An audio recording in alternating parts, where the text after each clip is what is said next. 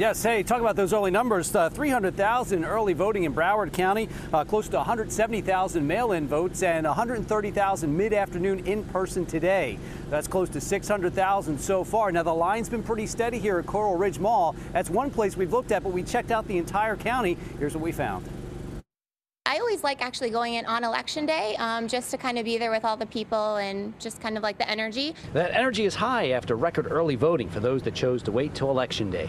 Now, aside from a short wait at Coral Ridge Mall, things went pretty well here, provided this was your polling location. Wrong precinct. That same can't be said for a location in Deerfield Beach. A polling location was located inside a gated community. The problem? Other precincts that vote there were outside of that.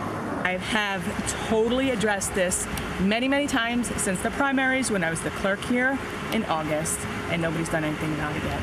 Everybody's got a show ID? Yes, sir. To enter, an independent security company asked for ID. A few declined and were delayed, but eventually allowed to vote. But that delay backed traffic up all the way out to the main road. Now, according to Brenda Snipes, nobody was prevented from voting at that location. Overall, it seemed that things were running smoothly for those that waited until election day to vote, exercising their right to have a voice. No right is stronger than this particular right to vote. I'm very proud to be American and very proud to vote. And for a few today, that reminds them of the sacrifices made for that right. I lost a lot of friends over there.